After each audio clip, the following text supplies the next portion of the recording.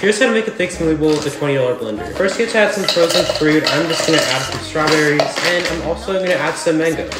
Now it's time to add your water, and you should only add a little bit. That should be good. Now it's time to do our first blend. Now you have to pick it up and shake it a little bit. And now you can try it again. If it's still not blended, then you're just gonna grab a knife and kind of just poke the fruit down. Now it's time to add your toppings and eat.